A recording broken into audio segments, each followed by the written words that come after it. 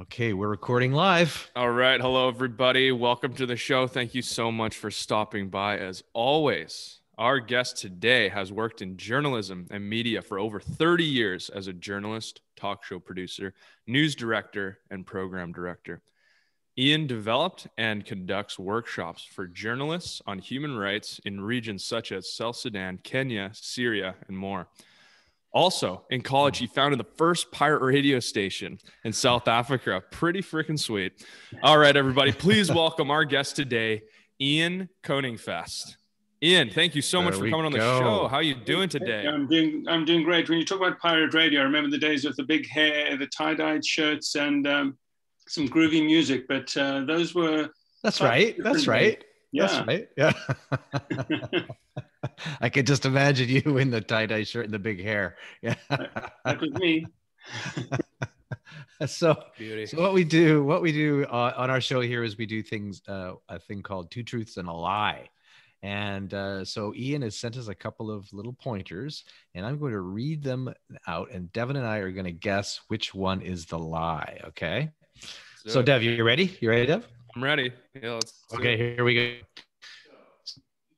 So Ian, let's see, he pioneered North America's first all-traffic station. All-traffic radio station or all-traffic station, yeah. Okay, right. Interesting. Yeah. Okay, so number 2, he has jumped off the highest commercial natural bungee jump in the world. Damn. I could believe that too. And number 3, I crashed on my mountain bike in Moab with Nigel and got skewered by a juniper bush through the leg and had to be heli-evac'd out. Holy crap. I can't comment on that. Devin's going to have to guess. What in the world? Oh my goodness. Oh my goodness. So, Devin, what do you think here? So the North American traffic state, yeah, that's like, it could be too real that it's a lie. You know, he could just be throwing us off here.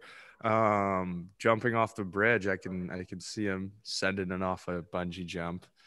Crashing, getting a juniper berry bush in the leg. Like, what the heck? Now what? I don't know. I'm all wrapped up. I'm just gonna go with maybe the obviously true, possibly fake one. We'll go with the number 1. Punch me in for number 1, Nige. Number 1. Number 1. Okay, 500 on number 1. Let's see. I'm gonna go with number 1 as well. Oh, yeah. How did we do?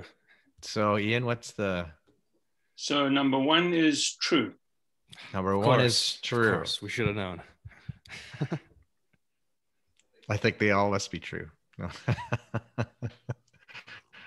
Well, number 3 isn't true. He was with me in Moab and did have an accident and ended up in the hospital, but it wasn't a juniper bush through the leg and there wasn't a helicopter involved. So this is a camper van.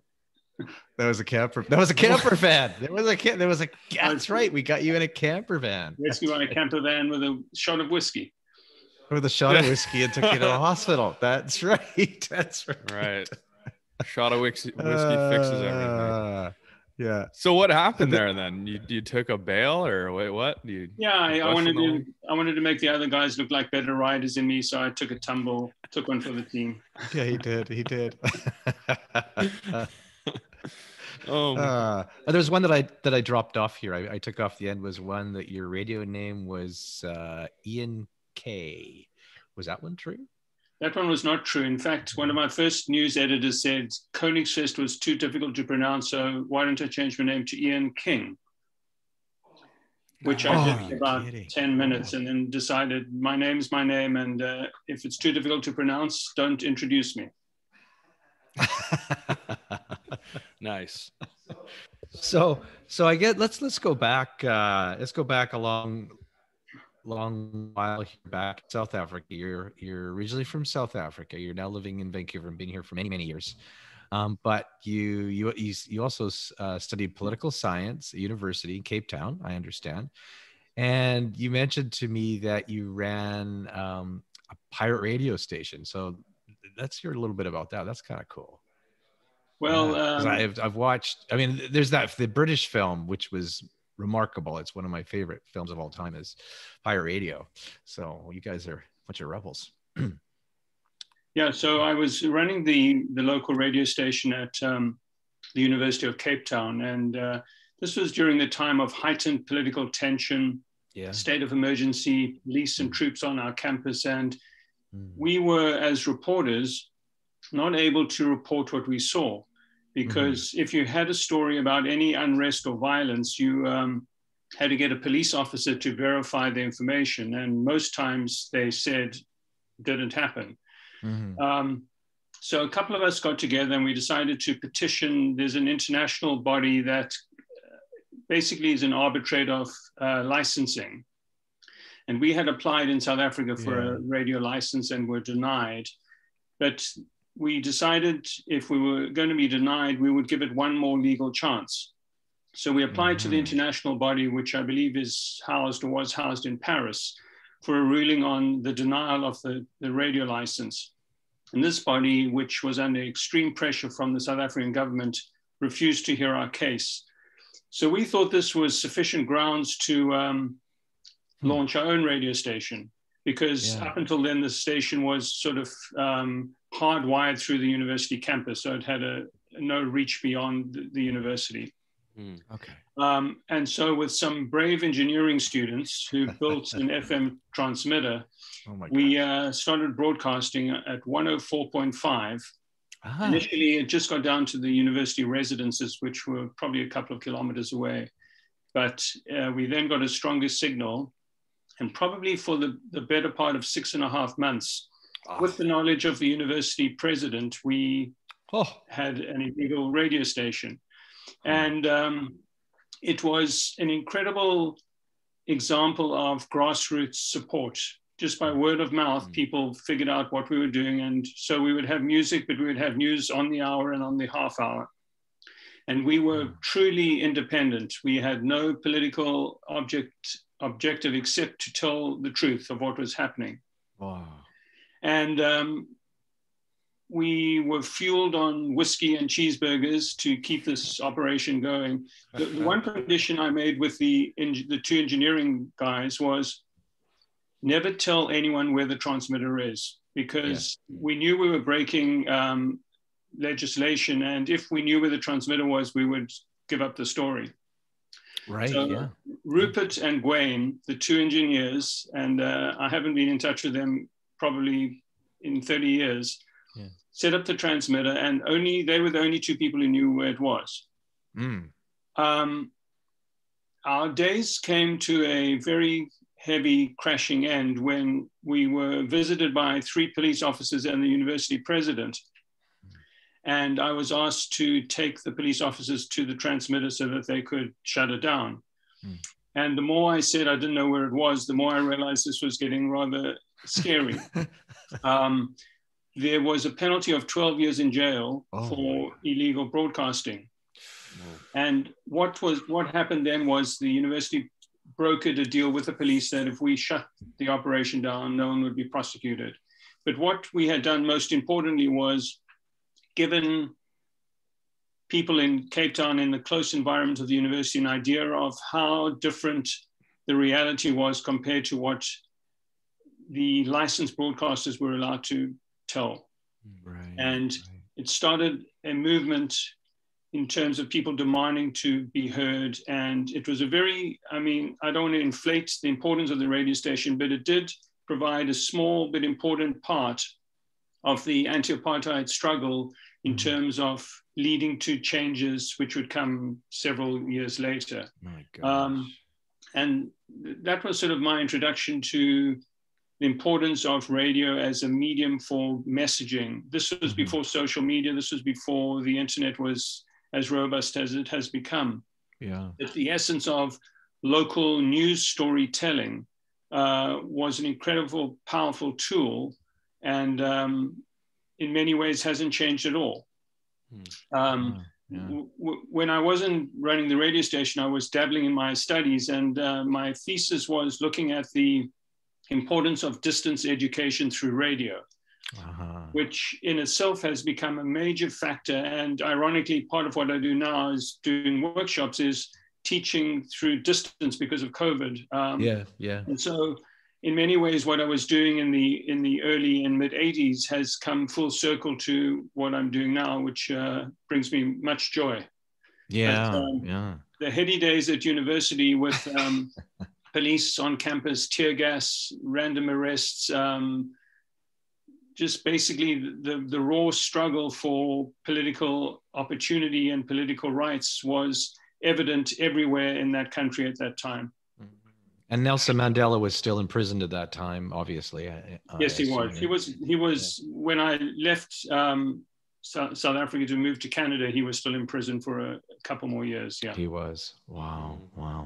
And the this radio station. So I'm curious, because there's a film that came out I don't know, just recently, and it's Sugar Man, and it's about Rodriguez, the musician out of Detroit. I think he's an American.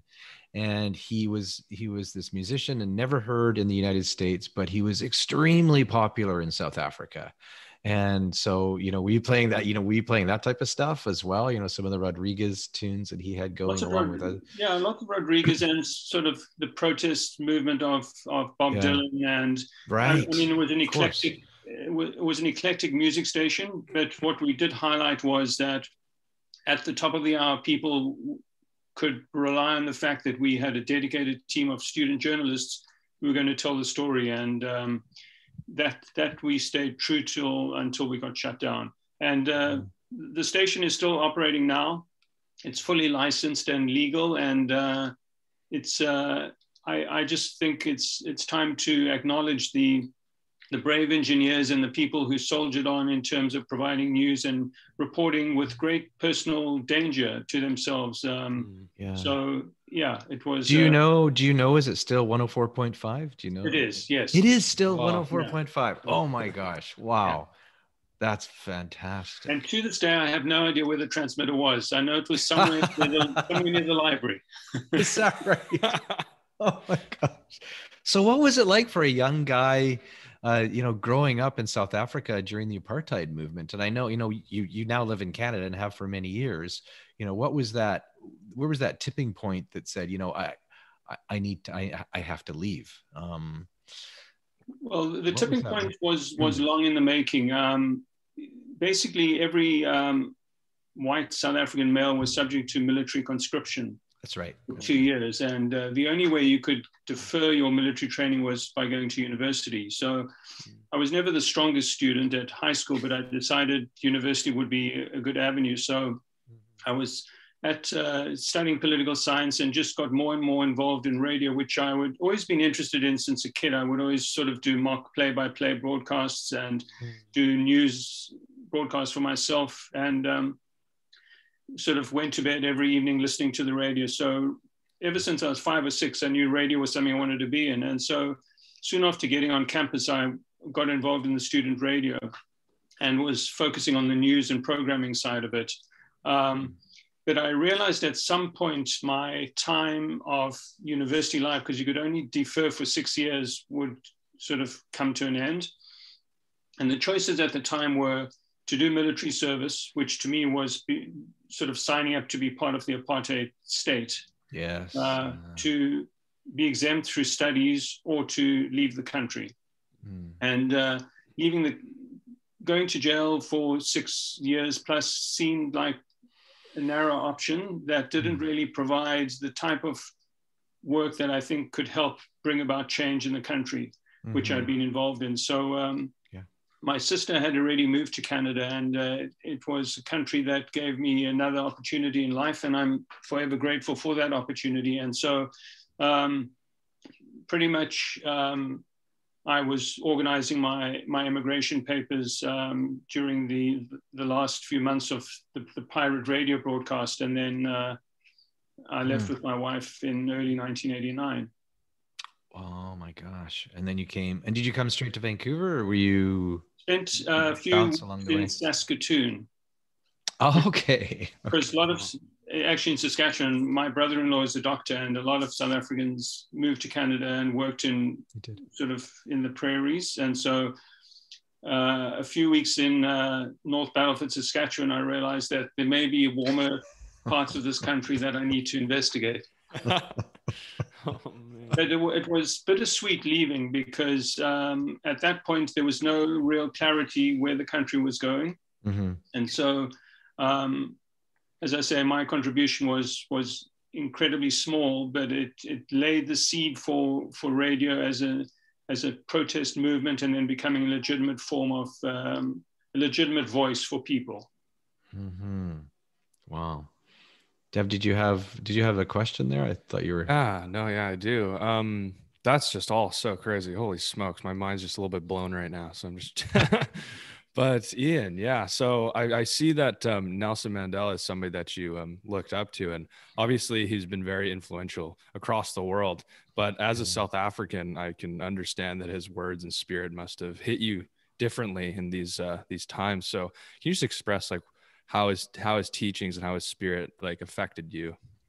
Well, it was, I guess, the ability to wait and not give in to the demands of the state, to try it on many occasions to, well, physically and emotionally to break him and to get him to succumb to their demands. And he stoically waited until the time was right for him to take a deal and to leave prison and become the leader of the new South Africa. And it was that patience that I've never been able to actually fulfill myself, but it was just seeing that patience. The violence that he endorsed was of such a limited scale in the reality of the struggle in South Africa.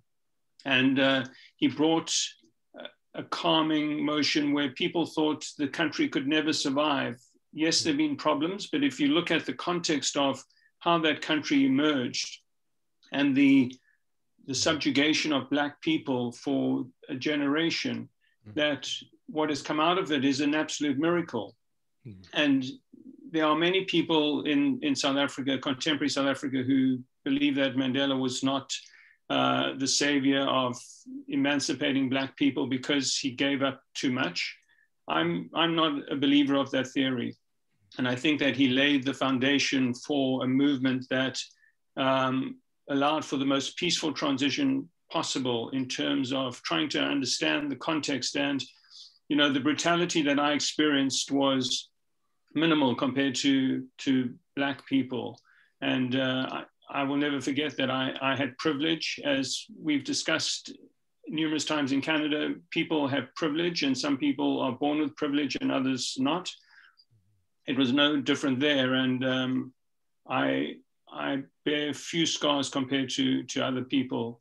But Mandela was someone I always respected. And even though, as I say, there's been sort of a revisionist theory placed upon some of his work, he certainly has been a guiding light for me and for millions of people.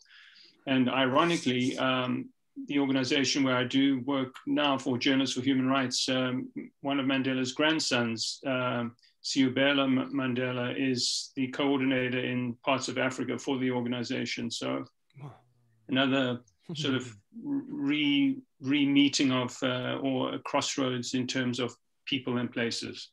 Right. It's incredible. So in your story is remarkable because, I mean, you left South Africa under apartheid, you came to Canada, and you really, I mean, you're a very modest guy, but you really built a life for yourself, but also quite notable one in radio and whatnot here in Canada, and which, you know, I really admire you for. And, you know, on our mountain bike trips and whatnot, you know, you talked a little bit about it, but what I really admire you in your recent years of what you've been able to do in going back to Africa and going back into areas, you know, where, you know, communicate over Instagram and stuff while you're in South Sudan and Mali or wherever you are, and you've gone back and you're giving back to the journalists, and you're helping train journalists in these countries where you originated, and, you know, you built a great life for yourself here and really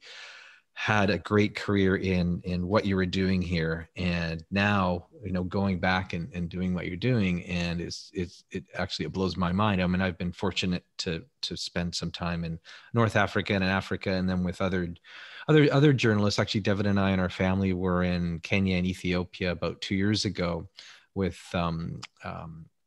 Salim Amin, who's the son of Muhammad Amin, which is a very famous Kenyan journalist that was the fellow that actually got into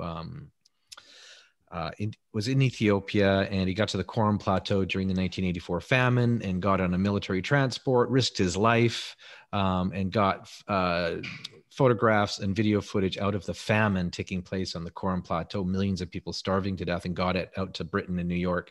And the journalists, they just risk their lives to get the true story out. And what's been happening globally, in the past couple of years too, that a lot of us don't know about, is they go missing, they get kidnapped, they get murdered. Journalism has become a target, even in the United States. In the past, 4 or 5 years, journalists were targets. And you guys, risk your lives to get the true stories out. And so I just want to know a little bit about, your revisit, like going back into Africa and the young, I'm assuming they're young, the young journalists that you've been training.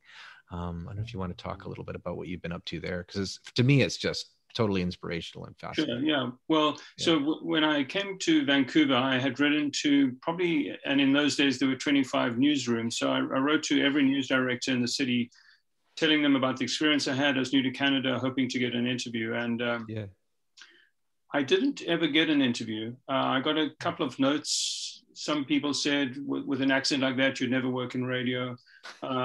So I was forced to, and I say forced, I wasn't sort of had a gun to my head, but I went to BCIT, to the broadcast program, which I thoroughly endorsed. And after the first year, I got hired on at CKNW and sort of went from the most junior person there to brand director in a career of 25 years. And that was fantastic and challenging. And I also did launch North America's first all-traffic station.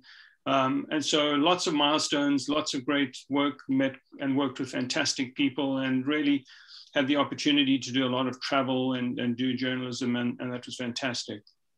Times change, and my tenure came to an end, and all's good. And at the time, I was president of the RTDNA, which is the Radio, Television, Digital News Association of Canada, which was basically a group of news directors who put together an annual conference and has a very prestigious award program. And I was heavily involved in that, and got a call from someone I never knew who said, do you want to meet for a coffee? I'm with Journalists for Human Rights, which I'll admit I hadn't heard of either.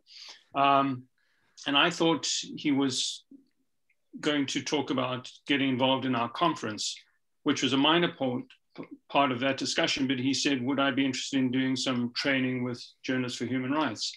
So I said, fantastic, in Toronto. And he said, no, in Juba, South Sudan. My geography wasn't that good, and I didn't really know much about South Sudan, which is the youngest country in the world, got its independence in 2011 after separating from Sudan. And so I Googled South Sudan, and the first hit that I got was that the president had declared that journalists who asked questions that he wasn't comfortable with should be shot and killed. So I decided to tell my wife I was going on an excursion, but I wasn't sure I should tell her where I was going to.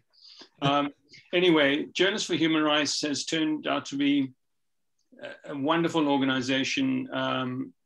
It has trained nearly 18,000 journalists around the world, and its mandate is to provide training for journalists in terms of journalism as well as in media management, and then allow those local trained journalists and media managers to keep training other people. And so they have local embedded team leaders, as well as experts generally from Canada and from other African countries, who work with local media outlets in order to teach everything from basic journalism to human rights reporting to gender equality. It's a full gamut of teaching. And I've done 4 trips to South Sudan, met some incredible people, and it's the bravery of these journalists that just blows me away in terms of people literally risking their lives, as people did in South Africa when I was living there. People who have nothing to gain except to pass on storytelling and to tell their truth. Yes. And what I've learned, regardless of where you are in the world, no matter what you try and do, you cannot deny people the right to their truth. Mm-hmm. Mm-hmm. And my first trip to South Sudan, it was just arriving there and having this warm greeting and staying where a lot of expats stayed at a place called Lagali House, which used to be sort of a ministerial mansion, which is a mansion by a long, not a mansion by a long stretch, but the camaraderie of journalists and NGO workers and civil society, basically trying to help provide a roadmap for a country that's hurting and still fighting to find peace. And Journalists for Human Rights sort of stands head and shoulders, in my mind, in terms of what it's doing to provide teachings and knowledge to journalists in really difficult places. So my trips to South Sudan are always going to be very special to me, and the people I met and worked with are incredible. One quick anecdote, I was working in my first workshop with a group, there were about 25 media managers, and many of them, they were competitors. They hadn't really been in the same room together talking about issues. And what they realized was they all had the same common problems, which are no different to problems we have in North America. Funding issues, equipment, harassment in the workplace. I mean, there are issues which are mirrored no matter where you're teaching. And one of the station managers, his name was Flex. And I said, Flex doesn't sound like an African name. He said, no, my parents called me Flex because they said to survive in South Sudan, you have to be flexible. You've got to be adaptable and flexible. So anyway, Flex said, and I did my workshop for a week. And he said, next to his bed, he has 3 books, the Bible, a dictionary, and my workbook. And that was so overwhelming for me to see that my little contribution was making a difference to someone was just really fantastic. So that those are the memories of South Sudan. So with the pandemic, the travel was obviously curtailed, but what it has done, it's allowed me to still do my workshops. And I've recently done 12 workshops with journalists and media managers in Mali, Kenya, Syrian refugees in Turkey, as well as Tunisia. And that's going to be an ongoing project with those groups. And as I say, there's nothing more rewarding than hearing the participants have an open discussion about finding opportunities amidst their hardships. And that's really what it is. As I said earlier, it's about telling stories, the ability to tell stories and to manage the flow of information. You know, with COVID, there was a lot of disinformation. The fake news era went far beyond the United States. And it was incumbent on these students, rather these journalists in these countries that I've just mentioned, who had to go out and be COVID truth tellers in order to protect their population. So there's a lot of incredible work being done at grassroots level. And I know that the government of Canada has provided grants and money to many of these NGOs. And I think those are always tax dollars well spent, both internationally as well as JHR does a lot of work with First Nations leaders and First Nations communities. And they are just heroic in terms of the work that they are accomplishing. Do you think that, you know, because we've been living through this COVID epidemic for, you know, quite a long time now, that, you know, it's more difficult for the truth to get out in some of these countries? Because during COVID, I mean, we've watched a civil war flare up where we were 2 years ago, we're in Ethiopia and Mekelle, where there's a civil war that started there. We have Myanmar, where we happened to be a couple of years ago as well, with Aung San Suu Kyi, you know, getting taken, and you hear these little flare-ups of news, but then it kind of disappears. And I'm just wondering, would we get a better story? Have things been tainted a little bit, or a little bit more difficult because of what we're living in right now? And I really noticed that something's hot for about 3 days. You hear about Myanmar and so many people getting killed in Myanmar, and then it'll kind of fade, and then something else will pop. And Bolsonaro in Brazil with, what's going on in the Amazon, and all this other stuff is of, what do you think about that? Is it like what's happening like right now during this COVID? Well, I think because of the extensive COVID coverage, and I'm not disagreeing with it, because I think it's important because of all the areas it has, but it sort of pushes down the importance of other stories. Right. And therefore you need something catastrophic to happen in order for those stories to reemerge. Right. And it's a balancing act, and it comes back to resources, because a lot of news organizations don't have the international reach that they used to. And they also, therefore, don't have the capacity to be telling those stories. So in Myanmar, for example, the government has been fairly successful in terms of keeping those stories under control. Yeah. However, there are journalists, and I know that Clarissa Ward from CNN recently got in, and once again, she's just the highlight of the story, but it's the people who are risking their lives to give the three-finger salute, who are really putting their lives on the line in order to get their stories out. So, I think with fact-checking and the ability to use social media effectively, those stories are still getting out, but they don't get the same attention that they used to, simply because news organizations around the world don't have the ability to tell the stories the same way. And the flip side to that is with social media and disinformation, it's as dangerous often because people don't know what's going on. Right. Mm-hmm. That's why groups that are working with journalists and providing tools and knowledge to be able to circumvent the roadblocks that the authorities are putting up is so important. And with thousands of journalists around the world who are not working for big organizations, they are still struggling away to meet deadlines and to tell stories and to put their lives at risk. And those people need to be saluted because their action is heroic. Yeah, yes, right. Absolutely. Yeah.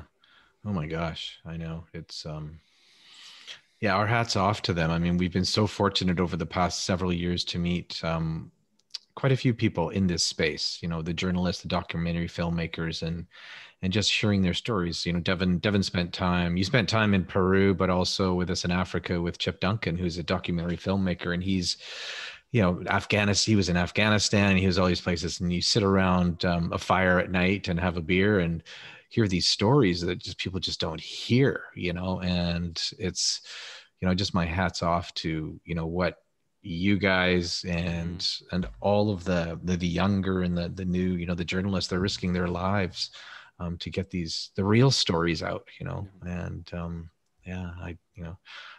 did you have another question there, Dev? I don't know what. I don't know. I got one that kind of popped in my brain now, but I think the people want to know. And of course, you've been in a lot of situations, from the pirate radio, potentially getting arrested, all these sorts of things. But I think the people want to know is what did one of the hairiest days look like for you as a journalist in the field? Or Well, I think the day we were confronted at the university radio station with police, the warrant for your arrest and demanding where the transmitter was, will always stay in my mind. And if it wasn't the deft handling by the university administrator, we may well have been carted away, and who knows what would have happened. Many of my friends, and in fact, the news director at the student radio station, was detained and held without trial for months, which had a profound impact on his life and on his family's life.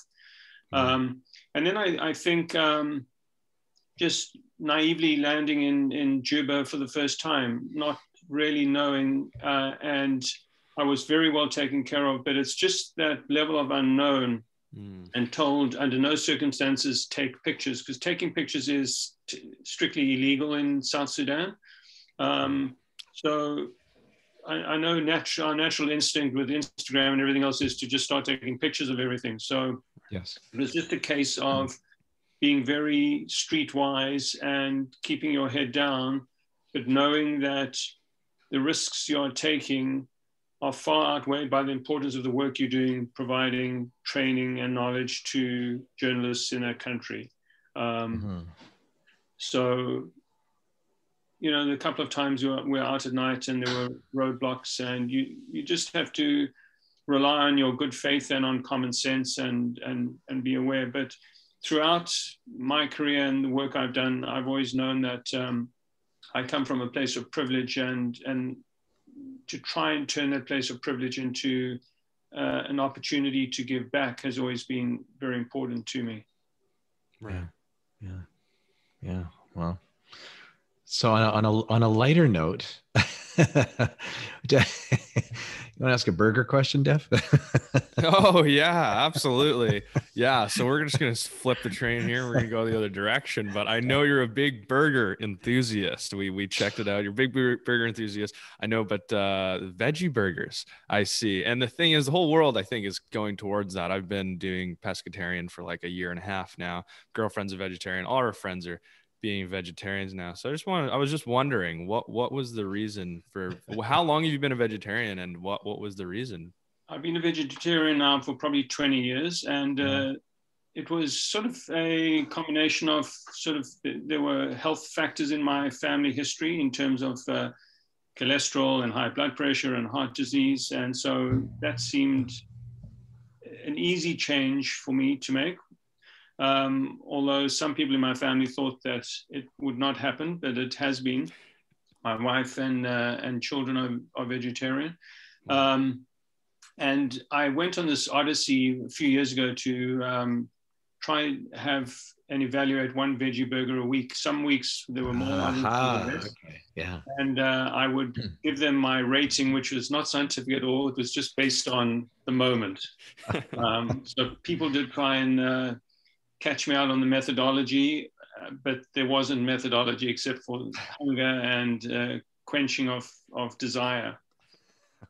And I finally came up, so I probably reviewed close to 55 or 60 in that year. And it was an incredible process, because when you're doing something like that, there is no right or wrong answer. Right. And I would always sort of favor towards marking up than marking down. So most got at least a 50 plus rating. And that's probably in my bucket list for something to do again once travel restrictions have been lifted, is to make it perhaps more of an international focus in terms of where is the best veggie burger in the world in terms of where my travels take me. And I must tell you, the veggie burger at Lagali House in Juba, South Sudan, rated extremely well. Wow.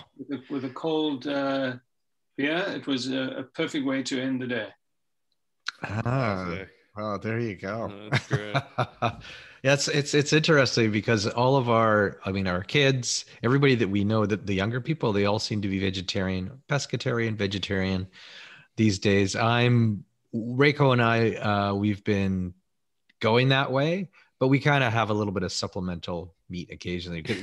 My sister just sold her ranch. She had a ranch for like 25 years and raised cattle and whatnot. So we buy half a cow occasionally. So we have freezers full of this beef, and we don't really eat that much beef anymore. So it's like we've been giving a little bit away, but we've been every week we have a little bit now and again, but we're kind of, heading that way too. So I think Ian, every time we go down to Moab, I order my burger or whatever it is, and I get this, this look. It's an okay look. And then Chris as well, both you guys, never consider being a vegetarian. And I'm like, yeah, I've considered it. But since we've had those talks, I've gone quite far in that direction. So yeah, I guess I thank you for that. I don't know. Well, it's a small, from my perspective now, it's more an environmental choice than anything. And, yes. Even if you are a meat eater, if you cut down by 20% or it makes a difference. It does. And I think in these sort of global issues, it's a case of where one person can make a difference really does count. You know, when you start accumulating all of that for a community and a country. Mm-hmm. Right. Yeah, and I like you're right. I think I keep saying that, you know, a lot of so there's so many times where we all want to help, we want to give back, we want to contribute, but we go down that path and then we get to a point where we're like, am I really making a difference? Am I really making a difference? I'm doing my little bit, but does it really make a difference? But I honestly believe that collectively we do make a difference. And so from going to the vegetarian, the journalists getting their message out, I'm sure there's days where they sit there and they're in a war-torn country and they're trying to get the story out and they go, you know, is it really going to make a difference? But it does make a difference. Yeah, collectively together, we do make a difference. And that's why Devin and I, you know, we started this podcast because we've been so fortunate to travel a lot. We're very privileged and be able to travel, but meet incredible people around the globe that are making a difference. And that's why, you know, we feel it's our duty. It's important to help share their stories. So, and you're definitely one of them, and you're one of those game changers. And we just want to thank you so much, Ian, for being on our show today there. And I think we'll wrap it up on the veggie burger there. Definitely. Well, I'd like to hit you with one more question just before we go here. Just to do a plug at the end of this. Yeah. Yeah. Just to wrap it all together here. One more. So if you could, let's say, go back in time to like a teenage version of yourself, somebody who's, you know, inspired by the radio. You've been listening to it since you were very young. What would be the knowledge that you've acquired over the years that you would go back to and tell yourself? What's the key point that you would tell yourself? I think the key point is take more risk. Because, and it's a cliche, but I think it's true. With no risk, there's no reward. And I don't mean taking reckless risks. I mean, push the envelope a little bit more. Enlarge your ability or create a sense of pushing and pushing and pushing until you can no longer make any more progress. And that would be the lesson. And I've been taught that by so many brave journalists in the countries that I'm working who are taking risks, not recklessly, and I don't mean that recklessly. I mean, sometimes it's considered risk, but it's important because it allows you to be able to push the boundaries and the parameters ever so slightly. And if everyone is doing that, centimeters become meters and meters become kilometers. And I think that's what I would have come back and told myself, and maybe I would have been able to be even more effective. Amazing. But if I can just say, whether it's a veggie burger or a pint of beer or a cup of tea, there's a cost involved, and there needs to be a cost involved in terms of journalism. So my appeal is to support local journalism. Sometimes there are paywalls because people need to provide for their families. And so if you cannot find information for free, sometimes you need to pay a few dollars in order to get access to information. And so my appeal is, in order to help organizations such as Journalists for Human Rights, if you have the ability, make a donation. And if you have the ability to subscribe to a news organization, particularly a local one, I heartily encourage that, because there have been so many dozens and dozens and hundreds of journalists in Canada alone who've lost their jobs in the last year. I think that would be my calling, is to provide, and it's not a huge investment to subscribe to a weekly editorial or a daily podcast, but it makes a difference. It allows more people to be telling their truths, and the more truths we hear, the stronger we are as a community. Right. So true. Oh, excellent. Oh, man. Well, I think we're going to wrap it up there. If you guys would like to know more about Ian, we're going to put some links in the description to everything that he's got going on. Other than that, thank you so much for being on the show. I know it means a lot to me and my dad here. And that was just really, really, really appreciate that. Thank you. Yeah. My pleasure. Thank you so much, Ian. Really, really appreciate it. Take care. Yeah. Take care. You cut their